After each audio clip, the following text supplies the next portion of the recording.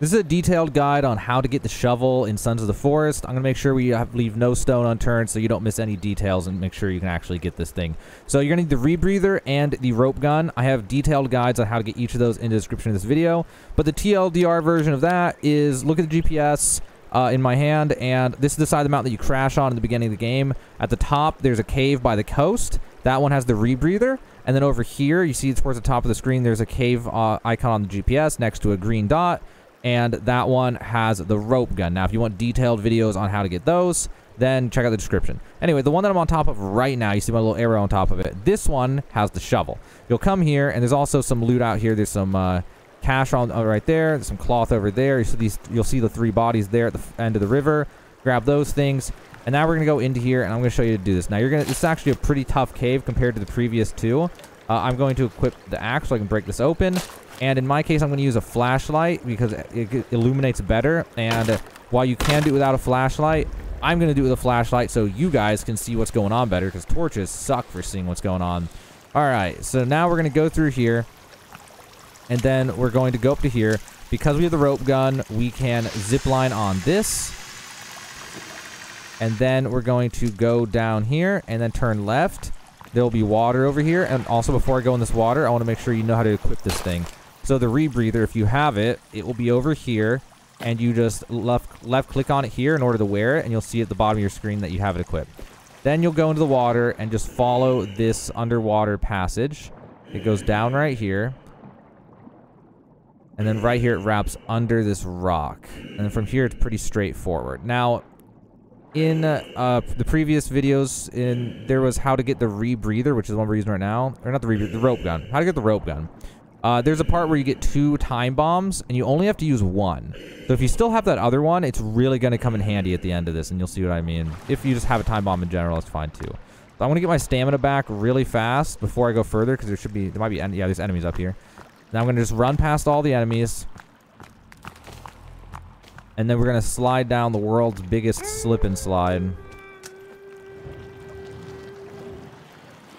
So I don't know how you don't get injured here in real life. I feel like there's no way you wouldn't get injured sliding down something like that. So then once you go through here, just immediately get up on these rocks, and you can look around at this room if you want. But the main thing that we're trying to do is come over to this well-illuminated place over here.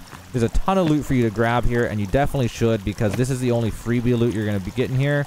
Now, if you do plan on killing all the enemies, then obviously there's a lot of other loot for you to get as well. But this is the only loot that's going to be easy to get.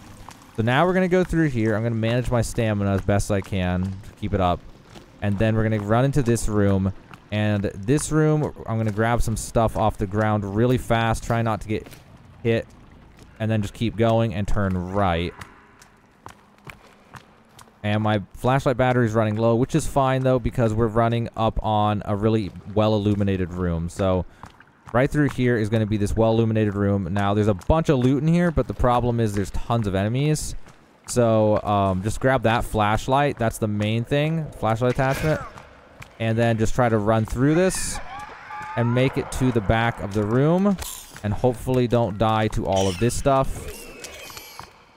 And then just run straight through. Keep going. I'm probably being chased. No, I'm not. Okay, I am being chased. All right. We're going to head all the way back into here. And back here is some water. So I can get in the water. And then I should, in theory, be safe.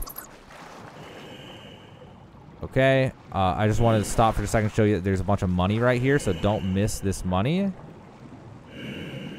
Okay, I'm going to grab all that. Now, I actually need him to leave. So I think he left.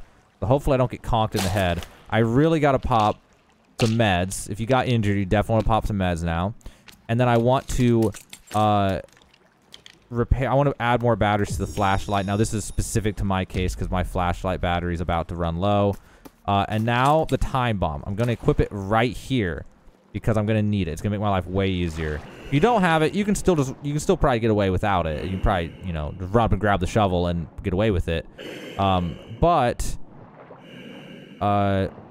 actually just curious what's over. Okay, there. Sorry, getting distracted. Okay, but the time bomb makes it way easier. So we're gonna get our stamina back before submerging, or before breaching. I mean, and now the hard part. We got to run through some tight quarters with a ton of enemies, and also we got to throw a time bomb.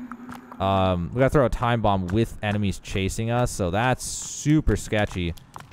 So right up here, you'll see these guys. I'm going to chuck a time bomb over there, and then I'm just going to kind of run around until it explodes.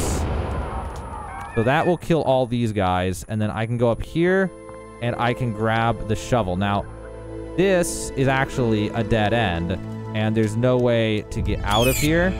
So generally, I mean, maybe there's some other way out, but what I usually do is just grab all the stuff right here, and then just let these guys kill me. And I mean, every time I've ever had them kill me, it just puts me back at the start of the cave. So after you die like that, then it will kick you out into one of these situations. And then you just hold E to, you know, knife out of this, whatever this is. And then maybe there's another way out of the cave, but I actually couldn't find one. Maybe there's like a small, narrow passage somewhere in the room before or something. But either way, if I mean, this just works, you just do that. Maybe on the harder difficulty that I don't let you, I'm not sure. Well, either way, make sure to pick up your backpack before you leave. And then after that, now we'll have the shovel. So I'm going to head out of here, and then I'm going to show you what the shovel does. The shovel's actually really cool. So we're going to get out of here, and I'm going to equip this shovel. So the shovel, I actually don't remember where it is. Okay, it's right here. Equip the shovel. So I decided to just come back to my base real fast to show you how the shovel works. So the way that the shovel works in Sons of the Forest is it lets you dig literally anywhere. But the catch is the surface, like soil that you can dig is not very deep. So you can only dig down like a teeny bit. So you can't really use it to change building foundations or anything. Because once you go down just a little bit, you'll just hit rock and it'll do this. So the main thing that it's meant for is treasure hunting. Where if you just dig random holes everywhere, you'll randomly find stuff. I found, just a moment ago, I found coins. I found canned food. Yeah, it was this. I found canned food. And I also found a watch so far by just digging random holes, basically. So it's a great way to generate random resources. Assuming it's repeatable, which I assume that it is. I don't know why it wouldn't be. And also, if you want small rocks, it's a great way to generate small rocks. Now, I've also seen or heard things about how it might be used to find certain cave entrances, and I'm not familiar with that as of yet, but when I become familiar with it, I'm sure I'll probably make videos about it. But the main purpose of this video was to show you how to get the shovel and how to get out of the cave too. I saw lots of stuff that explained how to get the shovel, but then they didn't explain what happens next.